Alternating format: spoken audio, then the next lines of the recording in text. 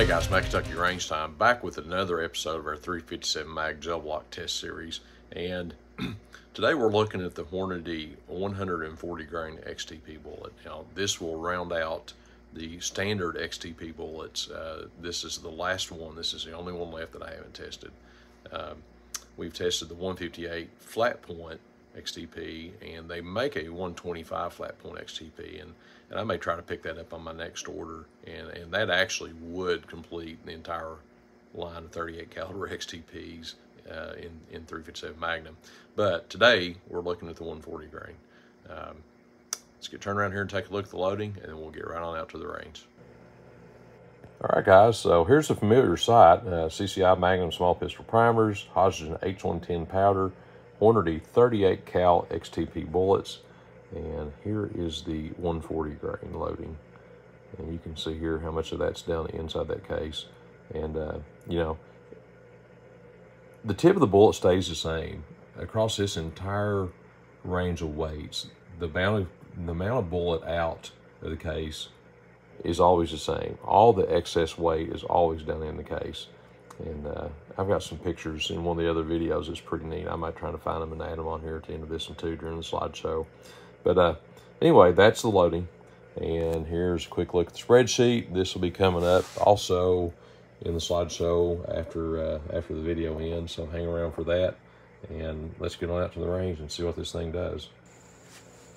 All right, guys, next up, we've got the 140 grain Hornady XTP in 357 Magnum, and we'll be running this out of 5 different barrel lengths: the 20-inch Rossi, the 6.5-inch Taurus, which is ported, and I want to note that because we've been getting some velocity readings between the 6.5 Taurus and the 5-inch Ruger that have been running really close for an 1.5 inch barrel difference. So I want to keep an eye on it this time, thinking that the ports in the last inch of the barrel on the 6.5-inch tracker may be allowing us to lose a little bit of the velocity on these. And then the 3-inch Rossi and the 2-inch Rossi snub nose. So we'll start out with the Rossi 20-inch R92. Let's see what we get, guys.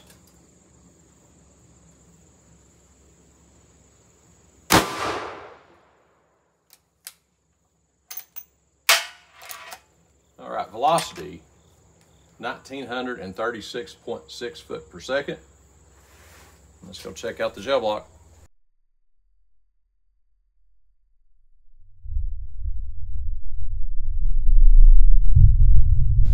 All right, so here's a better look at the wound track.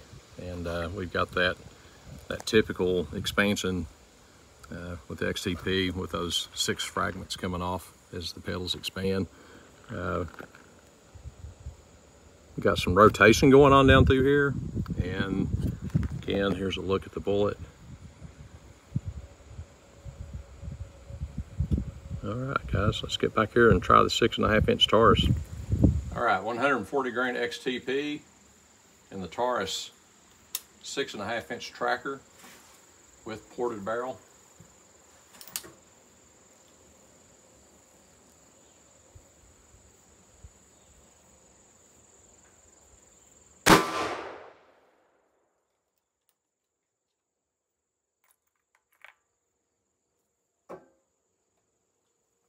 Velocity is 1,341.7 foot per second.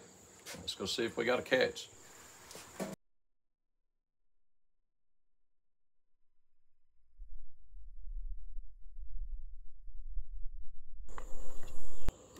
All right, wound track is starting right here. We got that nice XTP expansion again, 3/4 to an inch to fully expanded.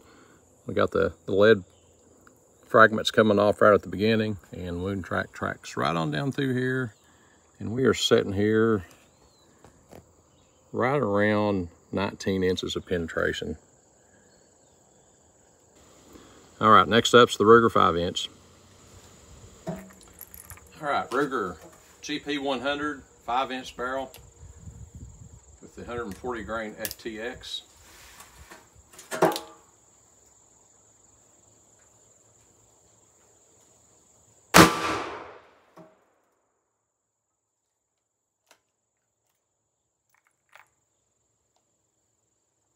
velocity of 1323.8 feet per second.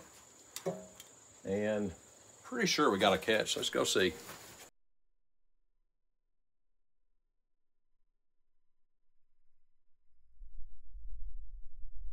All right, wound track starts right here. Again, we're looking at pretty well full expansion for what it expanded, within 3/4 to an inch. And wound track comes right on down. Got a few little fragments down through here, not a whole lot. And looks like we're sitting down here at 18 3/4 inches of penetration. And that is a nice mushroom head on this 140 grain XTP out of a 5-inch GP 100. Just edging it out, sitting right behind it.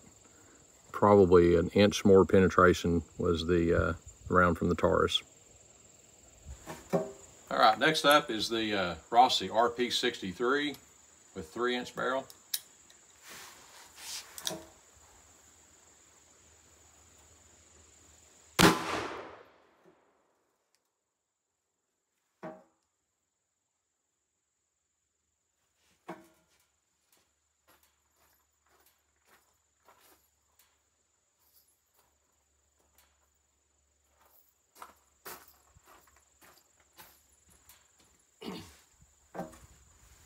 All right, we did not get a catch and we did not get a velocity, so we'll do this one again. That one squirted out the left side of the gel block.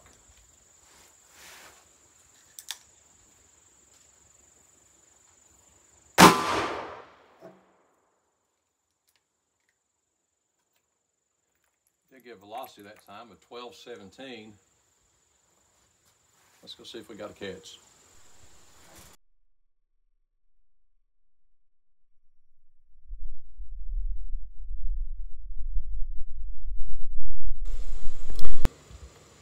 All right, wound track is here,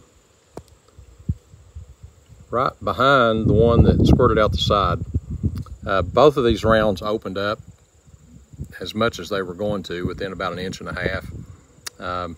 Had some lead fragments carrying down through here out of both rounds.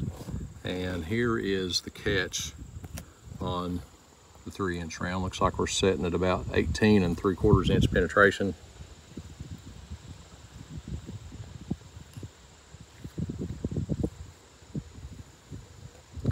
And you know, for a 3-inch barrel, that mushroomed up pretty good. All right, last up with the 140 grain XTP will be the Rossi Snub Nose 2-inch barrel.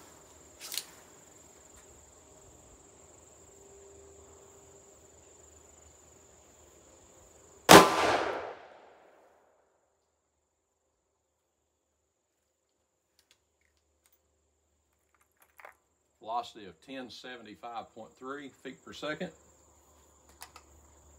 Let's go check it out.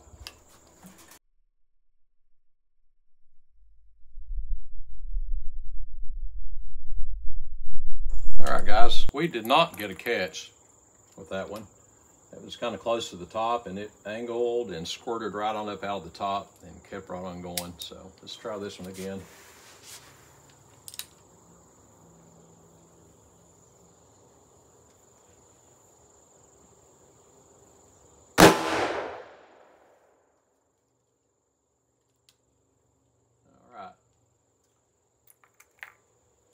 We got a 2-shot average velocity on this one, 1032.8 that round, with an average velocity coming in at 1054.1. All right, hopefully we got a catch this time.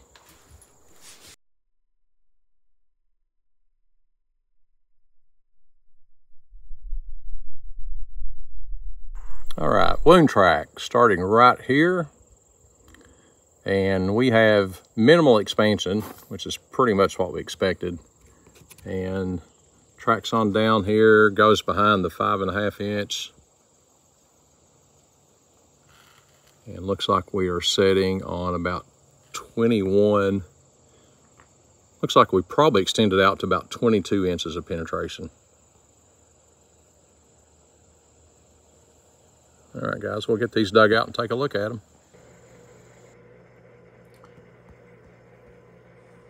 All right, so we're back and we got these dug out of the jail, and got some nice results out of this. This 140 grain weight is a nice in-between choice here, and as you can see, the rifle just all but did flatten out. There's really just mangled hunk of lead still attached to that copper. 6.5 Taurus, 5-inch Ruger, 3-inch RP63, and the 2-inch snub nose. And these things just, I'll tell you what, the temporary wound cavity on each of these rounds, including the 2-inch, was pretty impressive. Now, you know, it didn't have the diameter, but it drove through, and that wound cavity was very long. It was a nice sized wound cavity as far as the diameter, but it also had a lot of length to it as well. And a lot of these rounds were starting to lose their energy by the time they left the first block, and the 2-inch seems like it carried a little bit more of that energy a little bit farther along, and that wound channel kept that wound channel moving pretty good. So, all right, so here it is, the Hornady 140 grain XTP loading, and really we got the performance that we expected out of this. I mean, having done the 180 and the 158, the 125 and the 110, we really knew what we were getting with this bullet, and so no big surprises here. Just a solid performer, and I think, like we noted before, the biggest difference in these, the expansion is fairly consistent across the entire line of weights on this bullet. The biggest difference is the heavier bullets have more penetration behind them. So really, if you're loading these up,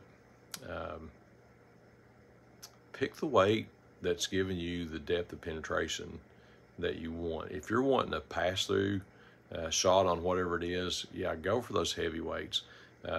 If you're wanting single-sided penetration and you don't want to overshoot, say you're running this in a defensive pistol and you don't want to shoot through a bad guy and hit somebody on the other side, then you would want to go with one of these lighter weights. It's not going to carry all the way through and penetrate through. But if you're shooting game type, then yeah, go with the 158, go with that 180, and get that through and through penetration, and open up that wound channel on both sides to let it bleed and for trailing, you know, for tracking purposes. So, you know, just like we said, let the weight suit the purpose of what you're doing it for. So, all right, guys, once again, thanks for watching. If you haven't already, please hit that like and subscribe button. Feel free to share my content on other social media platforms or in group text or whatever you want to do. If you think there's somebody out there in conversation that would find this interesting, feel free to just copy that out to them. And as always, thank you guys for watching and for subscribing and for commenting. That changes the algorithm, and that changes my page. So I appreciate that. We've got a couple more of these coming up. I've got 2 bullets left here, I think, that I'm going to test at least, and 2 more in a cart that I need to get ordered and get in here in the next week or 2. And then that's probably going to wrap up our 357 mag series. And, you know, I'm going to try to move on and do a couple of 2 or 3 different bullets with 38 special. Probably not in as many barrel lengths. I'll probably do the Rossi and maybe a 38 snub nose, just to see the long and the short side of it. And I've also got some more 8.6 blackout supersonic loads coming up. I did load development on those today, was out to the range and just shot and was taking some chronograph readings and checking for pressure signs and everything. So I'll have those ready for gel block on a future outing as well. So all right, guys, Map Kentucky range time, and we'll catch you on the next one.